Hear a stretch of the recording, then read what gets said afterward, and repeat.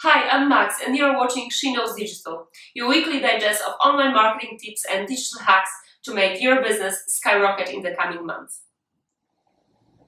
Last week I told you about my ebook, How to Write Blog Posts that Google and readers will love. This ebook will help you write Google-friendly blog posts in 4 easy steps. You can download it from She Knows Digital. You can find the link below this video as well. Today let's talk about the difference between WordPress categories and tags and how they affect your SEO efforts. So, what are categories and tags and why we need them? When blogging, you will cover many different topics. To group those topics into common themes or buckets, you create a category.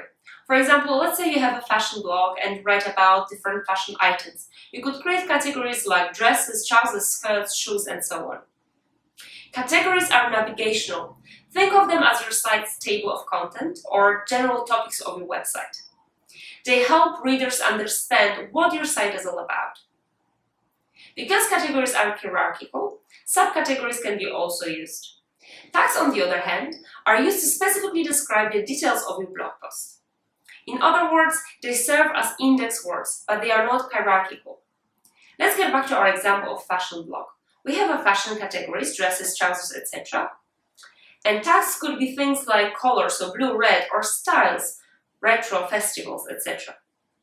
So how to choose what should be your category or a tag?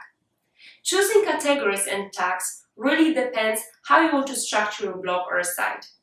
If you're a fashion blogger and want to focus mainly on fashion styles, then different style types will be your categories and garments and colors will be your tags.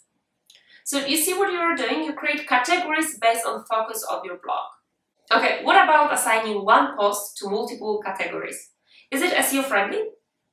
The fact is there is no SEO advantage of assigning multiple categories for a specific post. However, assigning a post to multiple categories doesn't create a huge duplication issue as the post URL doesn't change. Just one category will be used for it if you use permalinks. However, if you are regularly adding multiple categories to your site, you may want to consider restructuring your site's categories. Perhaps some of them need to be tags rather than categories. Keep your hierarchy organized for better user experience. Hope this short video really helped you to understand the difference between categories and tags. I'm Max and you watch She Knows Digital. Please leave your comments below the video and please subscribe to my newsletter.